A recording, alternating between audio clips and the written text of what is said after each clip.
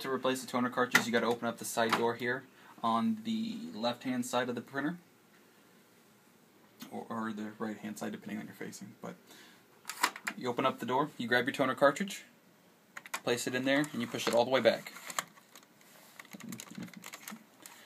As you go in, you notice that it doesn't stay seated all the way. You grab the little blue tab here, push all the way forward until it locks into place. You can tug a little bit, notice it doesn't move, and your toner cartridge is properly installed. Shut the door, you're done.